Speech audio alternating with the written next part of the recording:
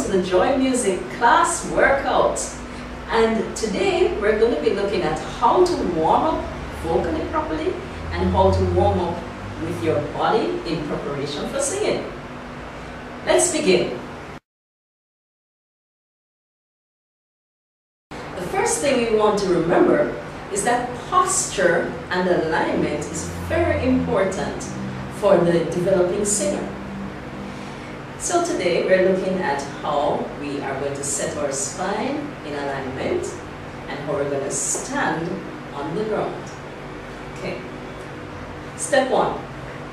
Find 2 squares on the ground and put one foot forward slightly and one a little behind on the diagonal, not more than 35 degrees. The one that's forward should be a little bit more straight. What we'll be doing is rocking to check if we're balanced. And if you're balanced, you won't drop when you rock. Now remember to let us also try this on the opposite side.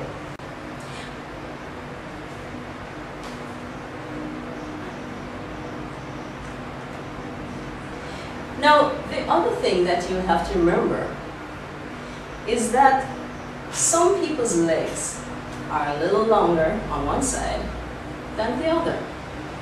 As a result, you may have to adjust the heel width, and you may also have to adjust, you make sure that the hip is actually centering around your spine.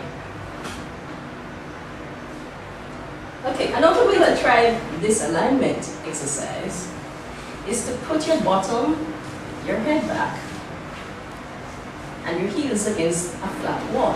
Now what you do is, you can do it 2 ways. You can extend yourself, your hands upward, palms facing upward, and inhale as you come back to your flat feet. Then with your palms up, squat again, keeping everything touching, that is your head back and your bottom, and you exhale out and to the flat-footed position.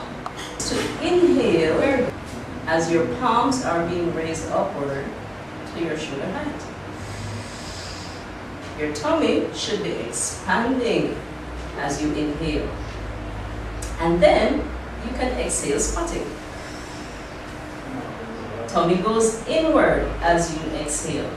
Let's breathe in again, coming up. And let's exhale. Breathe in, coming up. Very good, relax.